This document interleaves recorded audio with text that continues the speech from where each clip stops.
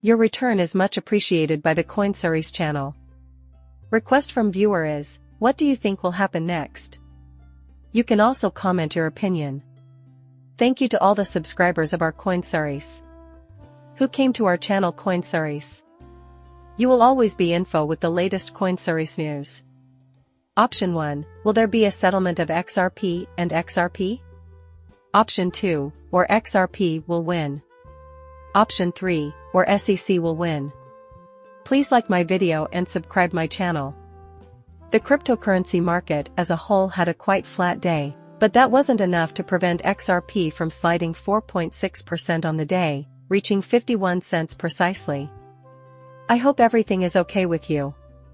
Since the Bitcoin ETF passed, the market has been quite volatile. If the current trend continues, XRP might easily reclaim its $30 to $40 range from its previous highs.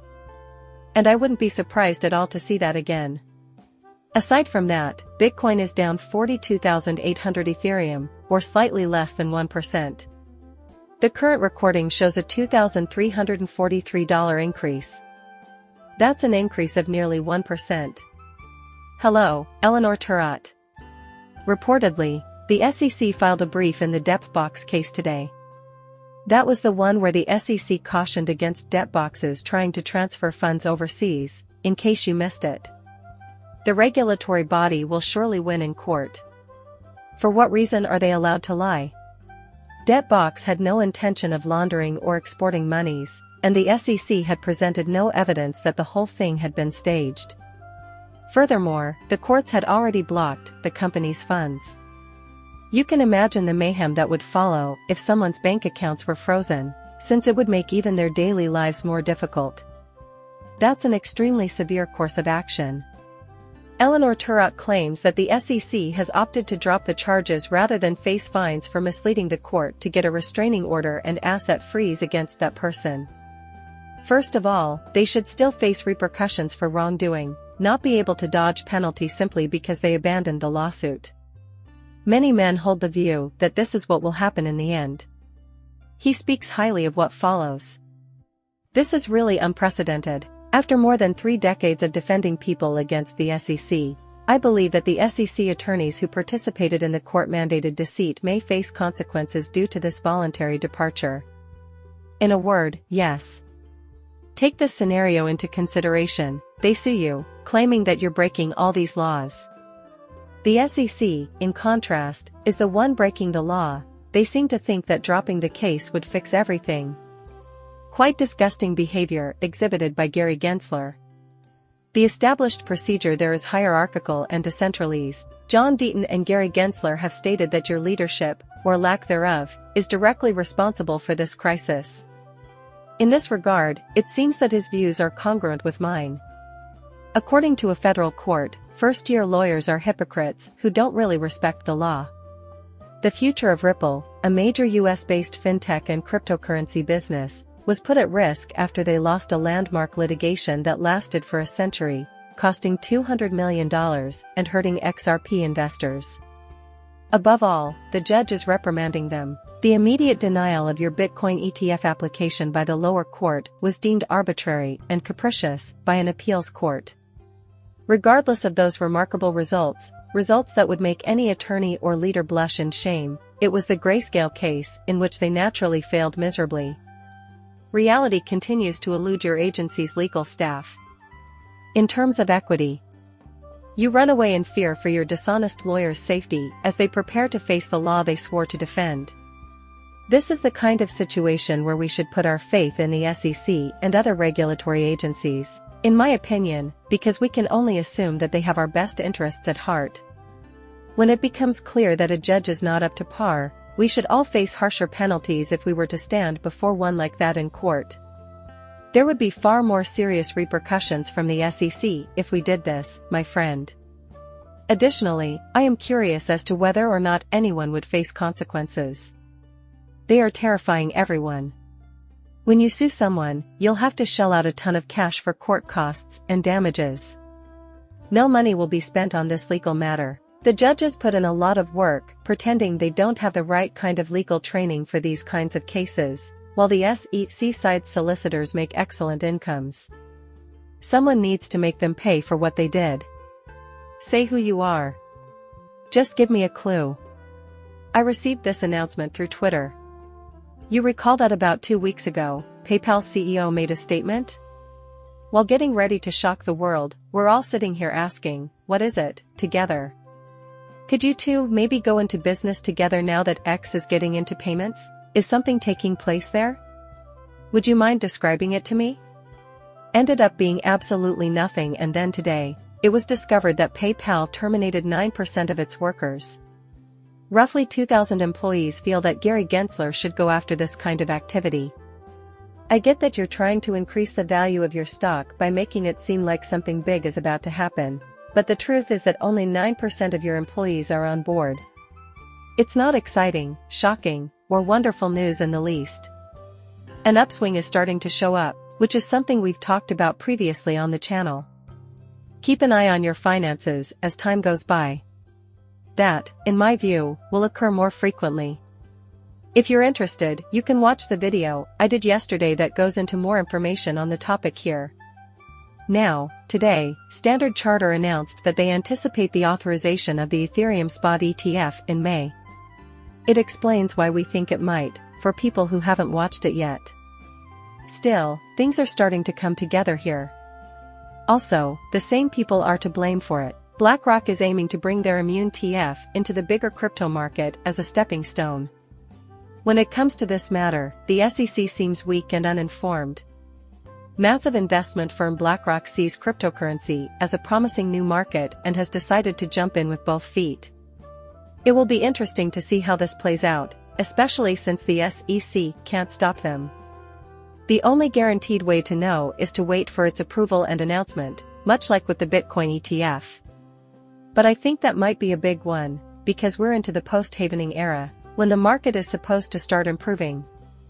If that were to happen, it would be great news for the Bitcoin industry overall. This is just a stepping stone on the road to mainstream banking accepting crypto assets, so keep that in mind. Naturally, not all tokens will be available for trading on exchanges. Nonetheless, most people will have no trouble doing so via their individual exchange-traded funds or other debundled products. I am currently listening to Lynn Alden, who is, in my opinion, among the top crypto and Bitcoin analysts currently active. On top of that, she thought Bitcoin ETF was the dullest part. Additionally, crypto goes against what most people think.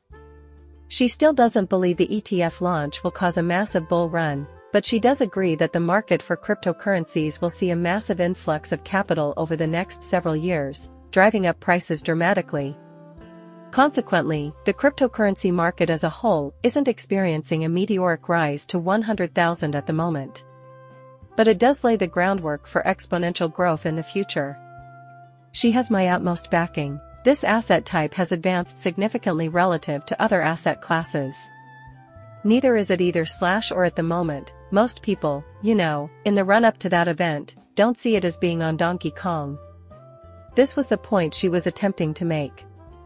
The alternative would have been to go parabolic, which would have meant that the next day we would hit 100,000. On the other hand, after the ETF, everyone was going to sell. Additionally, the anticipated massive sell-off never happened. Just so you know, that is pretty much the crux of it. Consider trade tumultuous trading. In most cases, the choice with the fewest votes ends up being the best, regardless of whether it was option C out of the original 3.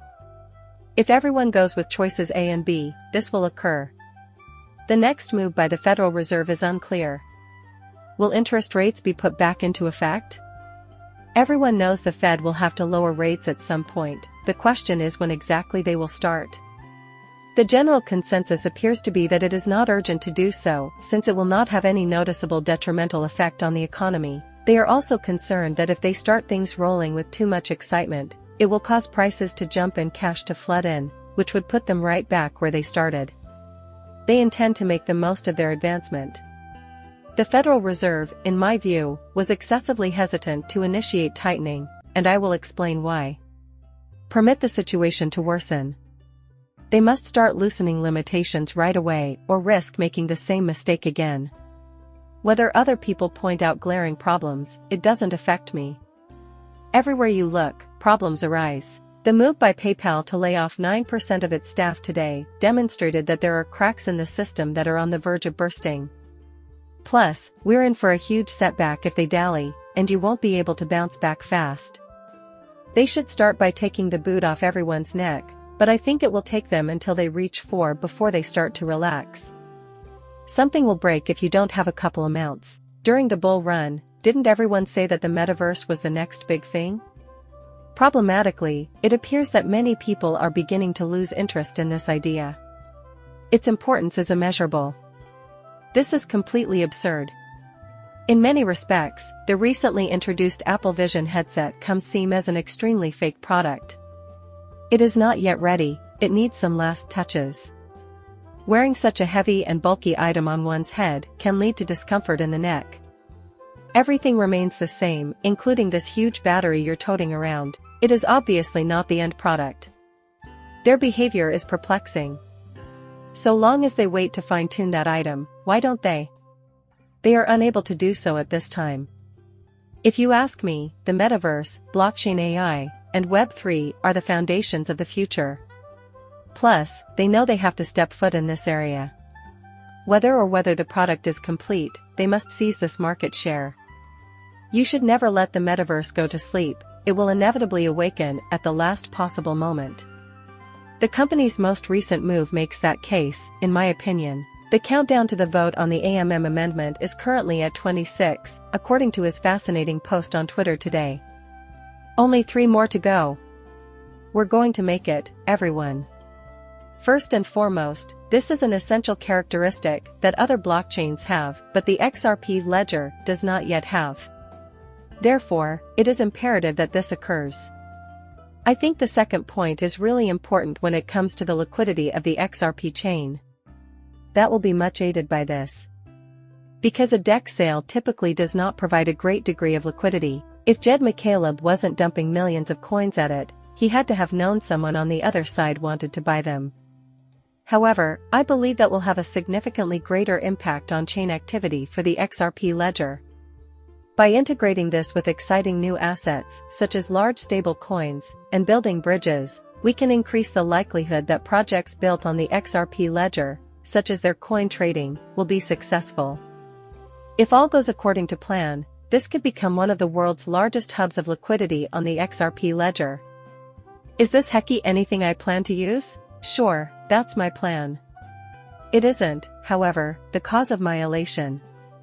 Once this feature is accessible, I think developers will implement it at an exponential rate, and the potential for amazing things to be produced is immense. All we need to secure once more are stable currencies, interesting assets, and useful applications. This is a huge step forward in my opinion. Because it fixes a problem with their on-demand service, Ripple will also reap the benefits of this. These exchanges will levy a liquidity fee if you turn your XRP into fiat money like dollars, yen, or any other. Plus, if we can do it all on-chain, it will be almost free. There is an instant impact. Very rapidly. I have faith that they can build a more robust system with more on-chain data, pathfinding algorithms, ripples, and payment methods to make it work. I will hold off on announcing its green light just like I did with the Bitcoin ETF, but this one is significant. It lays the groundwork, which is critical, and I'm eagerly anticipating its completion because XRP is going to surge. Oh, I get it. Let me tell you the key topic. Since we are almost there and these validators painstakingly reviewed all the data to make sure we are launch ready, it appears like Ripple did a fantastic job spreading everything out. We are completing all of the necessary tasks. The next article, Drama at Solana, delves into the topic of decentralized theater, which is sparked by the foundation of a new corporate business. That is why we should never stop wondering whether blockchains are truly decentralized. In the midst of a reorganization, some 45 workers have left Solana Labs, one of 2 legal organizations associated with blockchain technology. These people are going to be a part of a new company called AdsUp, and they're going to help with things like further application and product development, maintaining and improving the blockchain infrastructure, and decentralizing the Solana ecosystem. We are now in a position to launch our own financially independent business. A new corporation will be formed to separate their commercial operations. Solana Labs officials denied any attempt at deceit and said the spin-off was an integral element of their plan when questioned whether it had anything to do with the heightened judicial examination of blockchain over the last year. I think it's a mix of the two. On the one side, it's beneficial for the blockchain as a whole, but on the other, they're probably attempting to evade regulator scrutiny, which is particularly true for a big blockchain like Solana. Anytime we talk about blockchains, this must be considered. It makes no difference where we are right now. When I go back on the days of XRP, Ledger, and Ripple, I see that everything was working smoothly. Also, I think we are talking about ways to strengthen governance and other things, and it's going well. When we get there, the XRP ledger will be far better, in my view. Looking back at the Bitcoin network's history, we see that mining happened only in China and Mongolia. At this very second, that is not correct. Mining became far less concentrated and spread all across the globe, as we have seen. You may be aware that Ethereum has made several major revisions to its blockchain architecture. Everything is subject to change in the future. Therefore, we are not aiming for perfection. We have pondered ways to improve processes and are looking for direction. You shouldn't be worried, Stephen Thomas. I remember getting back into Bitcoin mining when it was really popular in China. It seems like decentralization is the way to go for top-notch blockchain technology in the future, but whether or not this is always the case is an open question. I get the impression that this is just the start, though. Medallic but Aaron cautions developers to use caution when merging crypto with AI. My buddy Rohan is right when he says that blockchain technology is AI's bedrock. The Ethereum co-founder is becoming more open to the idea of AI and cryptocurrencies interacting, but he warns developers to be careful. The popularity of crypto has been declining because to AI. As you shall see, the Bitcoin market is about to go boom. People will stop caring about AI once it starts roaring up. You probably aren't thinking about the metaverse. Every detail is important. With each step, you get closer to the next chapter. In the future, you must not let any of these important societal and financial pillars fall into disrepair. While Metaverse looks to be moving its emphasis towards massive language models and applications like ChatGPT, Silicon Valley appears to be fascinated on Web3, and several blockchain ventures have tried to cash in on the current AI frenzy. You see, the real action is happening at the crossroads of blockchain and AI. If you want to know more about this topic, two great people to read are Jerry Hall and Nick Black. Unfortunately, you need exercise caution, as there have been instances of fraudulent initiatives trying to cash in on the AI-sounding titles of their tokens. This reminds me of the dot-com boom of the early internet, when similar tactics were used. Having said that, it does happen frequently. That being said, you should also be aware that investing in crypto AI businesses might potentially yield enormous returns. On top of that, they are two great resources. While he did not rule out the possibility of future challenges, but Aaron did offer his thoughts on where crypto and AI technology can intersect using the metaphor of a game. He identified 4 categories of potential AI blockchain interactions, with AI playing an important role in the most promising categories. Quite high. Applications that rely on human inputs to generate incentives fall into this category. The use of AI to forecast market movements is one area where this technology has demonstrated potential. An AI or operator's payment for predictions can be standardized using a blockchain-based approach. Anyway, he covers a lot of ground, read it if you're curious. Just to clarify, blockchain isn't meant to replace AI. There's a lot of new stuff popping out, and we're just trying to keep up. Leave your opinions in the comments section. Subscribing and like is always appreciated. As for now, farewell.